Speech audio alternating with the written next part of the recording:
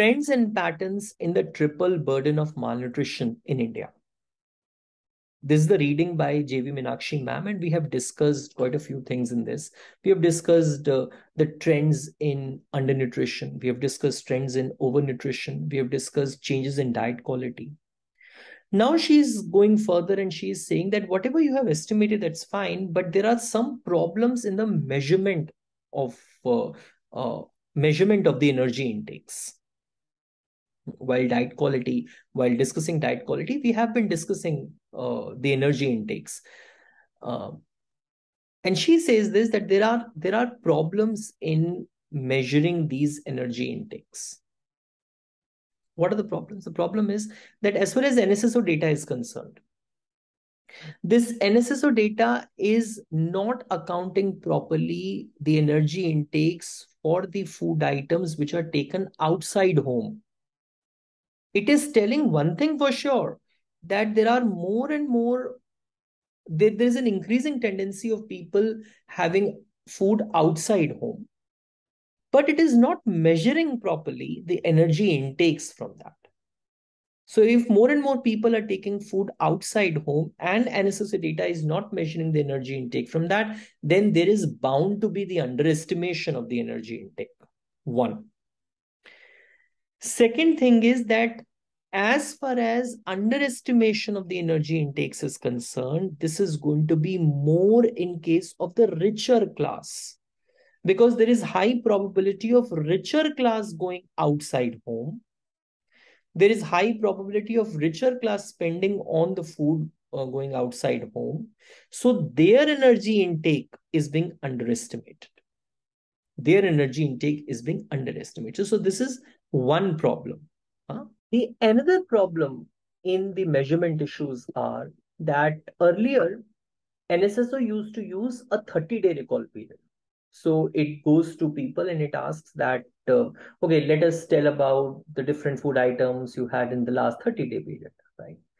And then NSSO had the pilot survey in which it had both 30-day and the 7-day recall period. So they also asked, okay, now you tell in 7 days what you had. You recall what you had in 30 days, right? The golden estimate is, the golden standard is 24-hour recall period. So our memories are very short. I mean, it is very difficult for us to think about what you had in the last 30 days or in 7 days as compared to 24 hours. But in the pilot survey, you had both 7-day and 30-day recall period. And what they found was that when the recall period was shortened, then there is a movement away from cereals to non-cereals, right?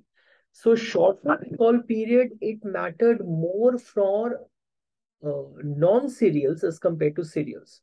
So what is this showing? This is showing that there is more and more tendency of people to have non-cereals, right?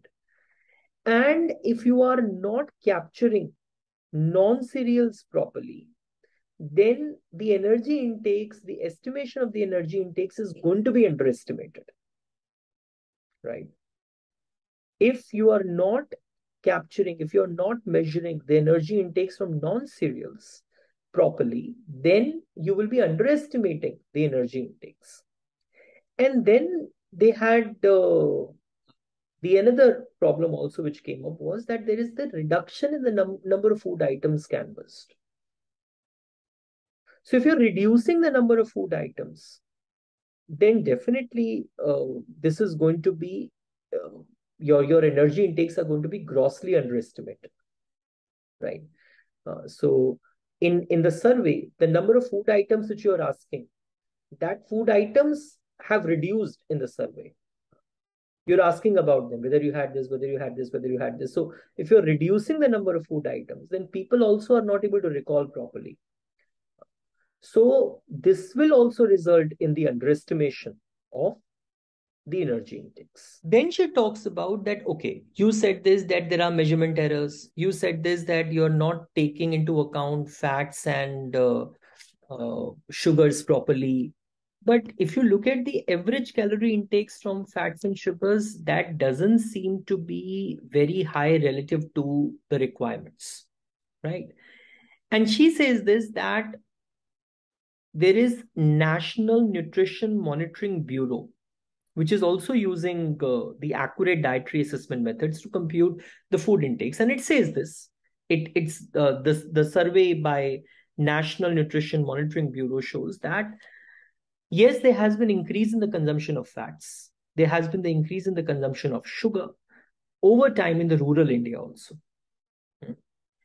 But although the consumption of sugar and fats have increased in rural India also, but the requirement, the recommended levels are still higher. Means if you need X, then you are consuming just X by 2, right? The point is that, yes, they are increasing, but they have still not matched the recommended levels.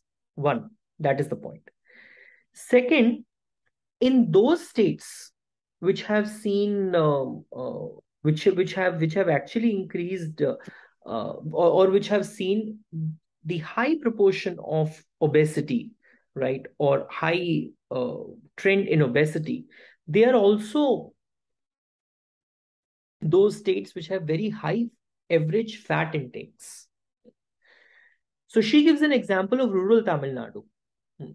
All India average is 28% for the fat intakes. And in rural Tamil Nadu, it increased by 60%. Right. Then she brings up a very important point. She says, as far as the consumption of calories is concerned and consumption of fat is concerned, here also you see inequality. Rich people consume, of course, more calories. They also consume more fat. But they consume much more fat than what they consume more calorie, right? So there are rich states, there are poor states. So in rich states, the average consumption of fats is more than the average consumption of poor states. Naturally, their calorie intake is also higher as compared to the poor states, right? But the consumption of fat intakes is also higher, right? So she has talked about the higher income groups.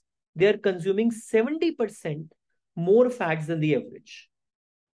Then the average, higher income groups, they are consuming 70% more fat than the average and consuming only 1/3 more than the average as far as calories are concerned. One thing. So there are consumption inequalities in fats and oils. One. And then she also says this, that there is another explanation for the increase in the obesity level, that could be because of the decrease in the physical activity, both in the urban and the rural areas, but there is not much evidence for this. That is the point, right? So this is what I wanted to do in this particular recording. In the next recording, we'll start with the relative prices. How the relative prices have changed. Okay, in this particular reading only. So I hope you found this useful. Thank you, Beta.